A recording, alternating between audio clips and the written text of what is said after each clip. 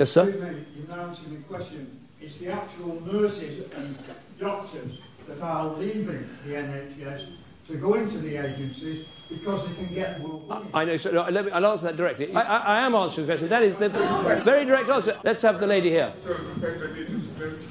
So what about private hospitals? They depend on agency nurses. Are they well run?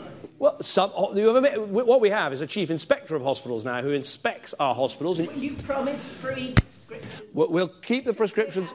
We'll keep the prescriptions exactly as they are now. So all the groups that are exempted from paying.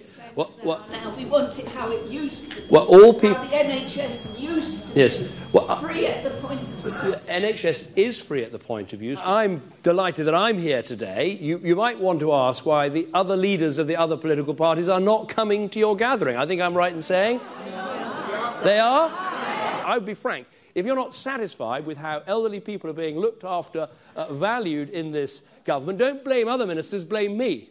Because I fairly and squarely believe that we've done... Yes, some of it's an election, of course. I have to now take a couple of questions from the media, otherwise they'll get very... Well, no.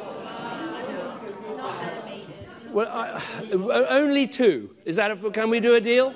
You promise no booing, no jeering? No, I don't mind me, the media. Right. Let's have... They've been promised, they've sat very quietly at the back. Really? It's not their meeting. We're going to... Do you want... okay. Okay, all right, sir.